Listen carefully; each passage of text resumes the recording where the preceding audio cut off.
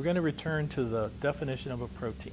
A protein is simply a linear sequence of amino acids that spontaneously folds up into a 3D shape following basic principles of chemistry. We've talked about the principles of chemistry as revealed by the water kit. So now we're going to focus on the amino acids. It's the sequence of amino acids. So for this, we're going to use what we refer to as the Molly-Mod model of an amino acid. And we like to say things like, first of all, we say there are 20 common amino acids that make up proteins. And then we confuse students by saying that all 20 amino acids are identical and different. And that doesn't make any sense. But if you grab this amino acid by the green sphere and hold it like this, we can talk about the backbone of the amino acid. So the backbone of the amino acid is made up of an amino group. This blue atom here is a nitrogen, so that's an amino group. And then on the other end, we have a carboxylic acid group. This is a carbon with 2 oxygens. So it's an amino acid, and those two groups are joined by another carbon, which we refer to as the alpha carbon. So these backbone atoms then are what makes every amino acid identical. They have the same common backbone structure.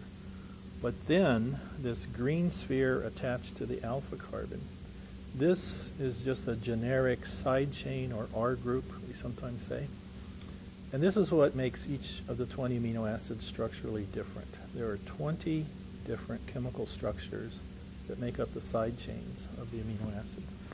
So in that sense, every amino acid is different. Okay, if a protein is simply a linear sequence of amino acids, that means that to make a protein, you start joining these individual amino acids together. So let's do that. We're going to form what's called a peptide bond between amino acid 1 and amino acid 2. To do that, we're going to react the carboxylic acid group of one amino acid with the amino group of another. We're actually going to pop off a hydroxyl group from amino acid 1. We're going to remove a hydrogen from the amino group of amino acid 2.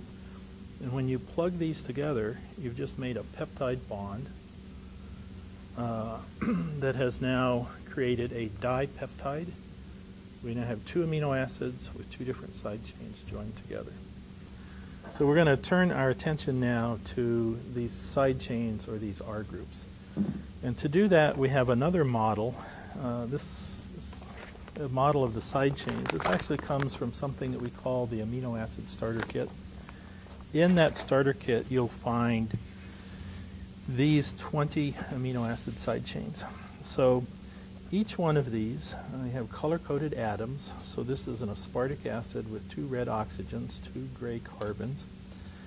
And it has a red clip on it. The red clip clues you in that these 2 amino acids, aspartic acid, glutamic acid, are acidic residues, and they both carry a negative charge.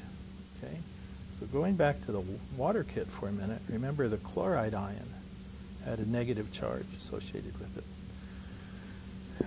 We go over here, we've got some blue clipped amino acids. These are basic amino acids that will have a positive charge at neutral pH. So they're like the sodium of the sodium chloride pair. Up here at the top, we have a whole bunch of side chains that have only gray carbon atoms in them. So they're like ethane. They are hydrocarbons. And they have yellow clips on them. So even though all of these yellow ones are structurally different, they all share the chemical property that they're hydrophobic. So they get grouped up here. We have some white ones down here that are very colorful. They have oxygens and nitrogens in addition to carbons. They are uncharged, but they are polar. So let's back up for a minute. The yellow hydrophobic side chains up here are like the ethane hydrocarbon. The white polar side chains down here are like the hydrophilic ethanol molecule. So I hope you see how the principles of chemistry that you derive from the water cup can be applied here. We have 2 green clipped amino acids, or actually 2 copies of one amino acid. This is cysteine. And we highlight it with a different colored clip for a reason you're going to see in just a second. This amino acid can form a covalent disulfide bond with itself. So you'll be doing that in just a second. So these are the 20 amino acid side chains. So now a protein is simply a linear sequence of the 20 amino acids. So we're going to set this aside, and I'll pull out yet another model. This is our model of a protein. So this is a 15 amino acid long protein. And all I've done to make this model is that I've taken 15 amino acid side chains off of this pie chart, and I've just added them randomly along this about 4-foot long tuber. This is a foam covered wire. So this is a pretty good representation then of what a protein is. It's a linear sequence of amino acids. This is made inside the cell on a ribosome, and as soon as it comes out of the ribosome, it finds itself in a very aqueous, water-filled environment. The inside of a cell is about 70% water, which we know is polar, hydrophilic. So this protein is now going to spontaneously fold up into a compact 3D shape following basic principles of chemistry. And the first principle you might want to try to follow as you fold your protein is that all these yellow-colored hydrophobic amino acids, they're hydrophobic. They're afraid of water, so they will cluster together in the center of this globular protein. And then the rest of the protein, the other side chains, will sort of fold around them, almost as though they're trying to protect the hydrophobic core from the water that's floating all around here. All right, so regardless of the sequence that you randomly made up, you'll be able to cluster the hydrophobic yellow side chains together. But now the problem is that that's not the only principle of chemistry that we have to satisfy. There's another principle of chemistry that says that positively charged side chains like to be close to negatively charged side chains to make what's known as an electrostatic interaction, sometimes referred to as a salt bridge. So I was very lucky because without even thinking about it, as I made my hydrophobic core, these two ended up very close to one another. But we always set this activity up so that we have two salt bridges. So here is a negatively charged side chain. Here's a positively charged side chain. And this is going to be okay because now I can just modify my structure slightly so that I bring these two charged, oppositely charged residues together.